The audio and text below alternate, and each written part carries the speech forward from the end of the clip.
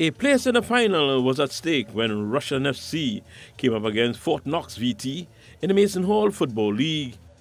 33 minutes in, Russian FC took the lead, Shaquille Cox hitting well to give his team the 1-0 first half advantage.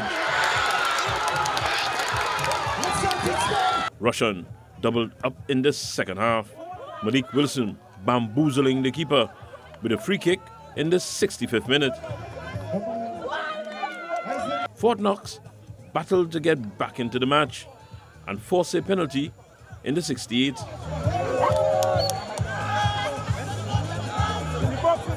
Hassani Allen giving them the lifeline with a well-taken spot kick to set up an exciting finish.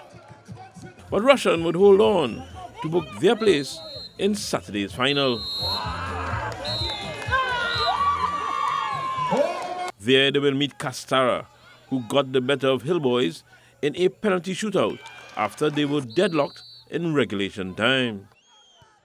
Castara were on the back foot after missing the target for their second kick. After a long delay to retrieve the football, the Castara keeper came up big with a save to bring his team back on level terms. Some well-taken spot kicks followed, but a poor item from Hillboys was turned away.